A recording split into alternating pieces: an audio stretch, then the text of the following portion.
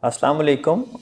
On behalf of Office of Research, Innovation and Commercialization of Dow University of Health Sciences, I welcome and invite all of you to participate in the 8th DUHS DICE Health Innovation Exhibition, which is going to be organized at Dow University of Health Sciences Ojha Campus on 25th of February 2025. Dow University of Health Sciences has been organizing this event in collaboration with DICE Foundation USA. We have successfully organized 7 events in the past. This year, this is the 8th event, which will be occurring in the last week of February at Dow University of Health Sciences Ojha Campus.